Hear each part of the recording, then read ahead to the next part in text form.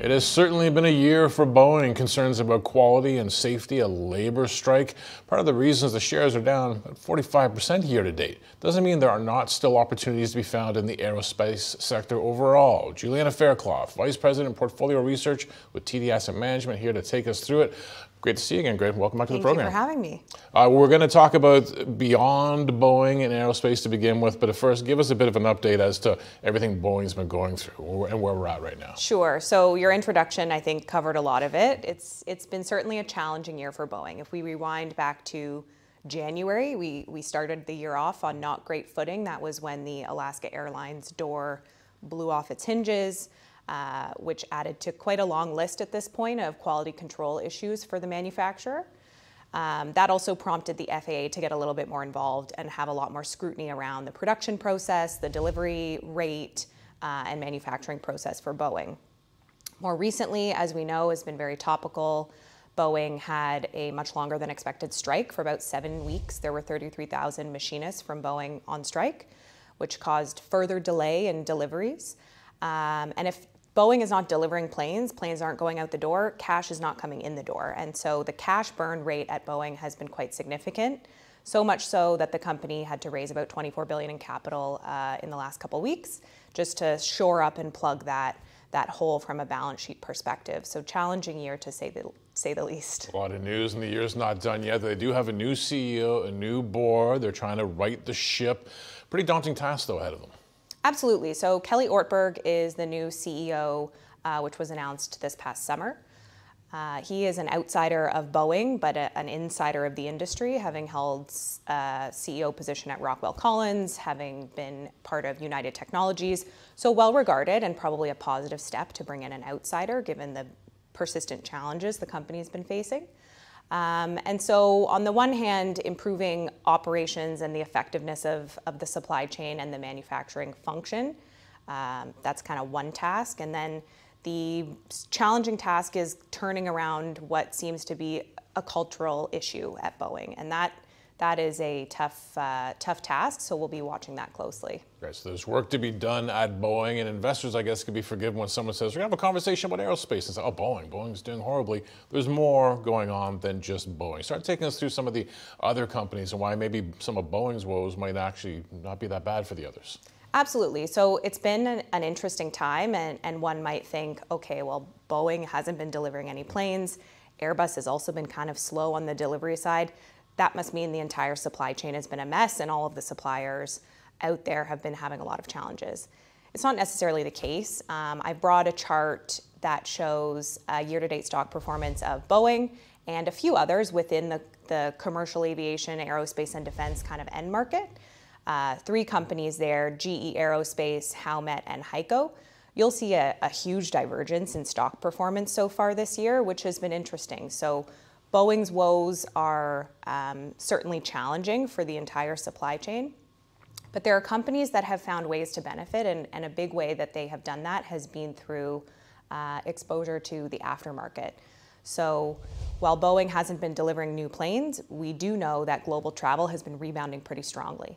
And so planes are in the air circulating, which has driven a lot of aftermarket activity, meaning services, spare parts, and companies like GE, Howmet, and HEICO have benefited a lot from that.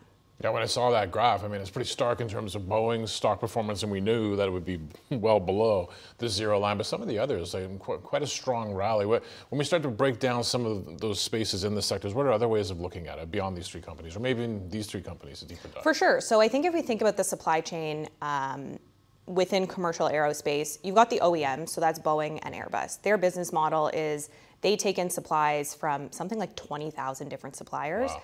And they assemble the plane. They're more of an assembly manufacturing company than, making all of their own parts. They bring a lot of things together and send the planes out the door.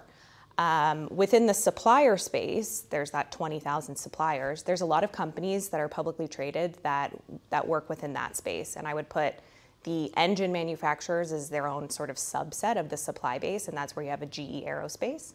GE Aerospace is one of very few global engine manufacturers. They power something like 75% of the global fleet that's out there.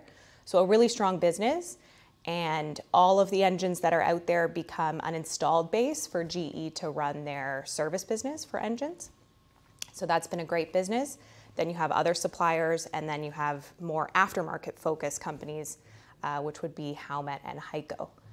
I don't know if there's an interest in kind of walking through those ones as well. Oh, yeah, most definitely, yeah. That's what we're here for. That's exactly. what we're here to look beyond Boeing. For sure. So Howmet is an interesting company.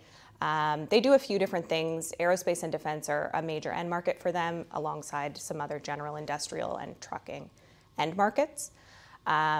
Where they have found their niche really on the engine side is providing airfoils, and they are one of essentially two players that does that.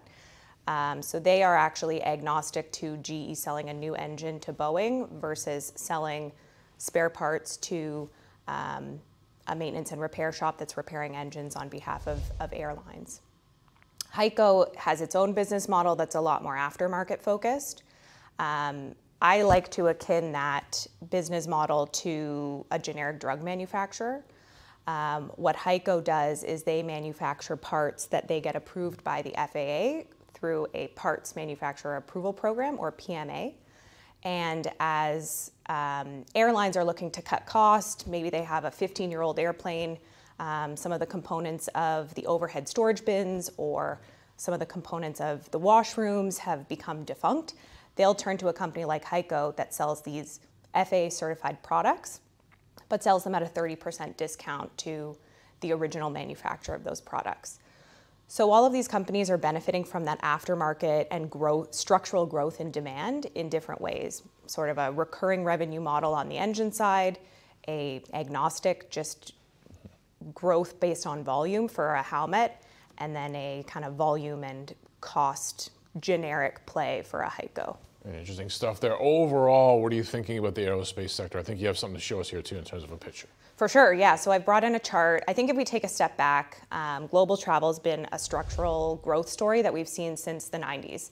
So the chart I've brought here is global available seat kilometers, which is essentially just a measure of global airline capacity. And you'll see that there's been decades of really solid growth there, taking out obviously the impact of the pandemic there in 2020. You'll see a nice secular growth trend up and to the right on this chart. Those are the types of trends that we like to see. There's no reason to believe that this trend is going anywhere. So as investors, I think it's important to think about, okay, this is a trend that we'd like to tie ourselves to. There will be winners and there will be losers within that theme. I was going to ask you about the risks, right, if people are looking at this theme. What are the Absolutely, risks? Yeah. So there's winners and there's losers within that theme. Boeing has been a difficult stock to own, and many have shied away from it for that reason. But there are plenty of other ways, whether it's more directly through the supply chain of Boeing and Airbus. It could be airlines if you're so inclined. It could be even outside of the more industrial space. You could take a look at something like hotels, Airbnb, Booking.com. But in finding a strong secular trend like the one that we see within global travel is a nice way to tie yourself as an investor to a theme in a growth area.